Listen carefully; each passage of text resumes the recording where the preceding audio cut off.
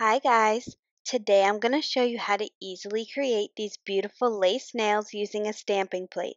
These nails are so quick and easy to create, so let's get started. Start off by painting your nails with 1 to 2 coats of an orange or golden holographic polish. Next, select your stamping plate.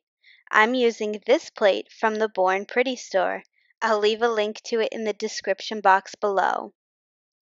Once you've selected your plate, select the image you want to use and stamp over each nail using a black nail polish. Clean up around your nails and apply a coat of your favorite quick-drying top coat to seal in your design and make sure that it lasts for a long time. And that's it!